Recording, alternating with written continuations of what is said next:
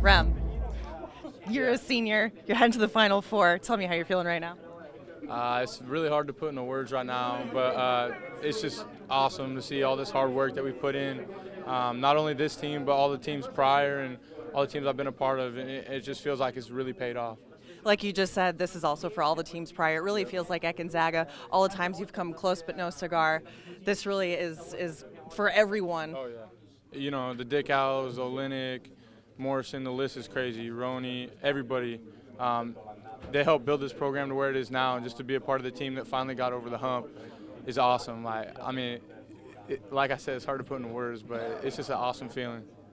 Now, I saw right as the final buzzer went off, you let down your wild mane of hair, let it fly free. What was that all about? I was pretty much just shaking it out to get into this cool new hat I got.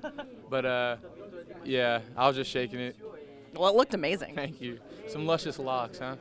Absolutely. All right. We have to end this interview with our handshake, obviously. Do you remember it? I remember it. Okay. Yeah, I remember it. All right. 1, 2, 3. Slope up. Hold. Don't break. Hold.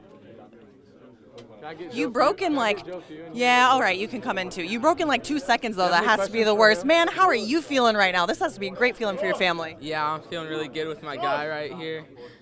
You did a lot of hard work, huh, to win this game today? Yeah, I contributed a lot to the team. So, He plays as the a game every day. Yeah.